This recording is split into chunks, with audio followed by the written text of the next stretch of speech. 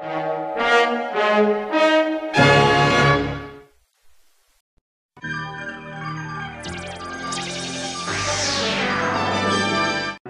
guys, Trace here. Welcome to episode 164 of the RLBS series. In this episode, we're taking a look at a distribution company that only lasted for 16 years.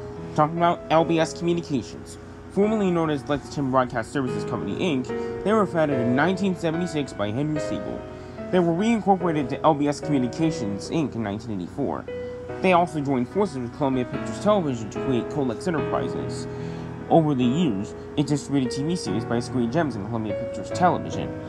In 1986, after Colex Enterprises dissolved, they began to lose money and filed Chapter 11 bankruptcy on their 50th anniversary in 1991. They left the company to sell more than 80% of its assets to All American Television, which I previously talked about, in 1992.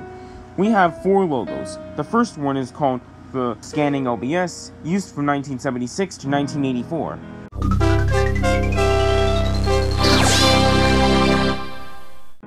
The music here was done on a Moog synthesizer. The next logo is called the Unfolding LBS, used from 1984 to 1988. I couldn't really tell if that's computer animation or regular animation. They say it's computer for the unfolding text. The next logo is called the CGI LBS, used from 1987 to 1991.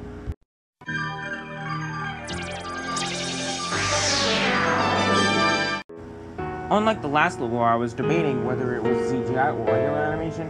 This one is definitely CGI. Also, the music you just heard would be used in its first 2 years. The logo in its later years was an uncanny synthesized theme. The last logo was only used for its 15th anniversary, which only lasted for 1 year. It's called the LBS Anniversary Egg, used from 1991 until their 16-year death in 1992.